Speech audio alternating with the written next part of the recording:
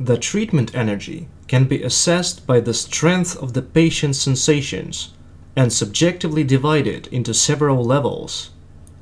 The first level is the subthreshold level, which means total absence of any kind of sensations. The second is the threshold level, when the patient starts to feel small vibrations and tingling under the device electrode. Then goes the comfortable level, when the patient clearly can feel the influence, but it stays comfortable and even pleasant for them. When we increase the treatment energy, the burning sensation and tingling intensify, and this is called discomfort level, when the influence is not comfortable yet bearable.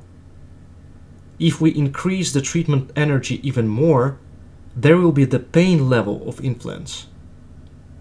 The treatment energy can be subjectively divided by 3 stages: small influence, when we barely feel something; medium influence, when the influence is comfortable; and strong influence, when the influence is a disturbing factor.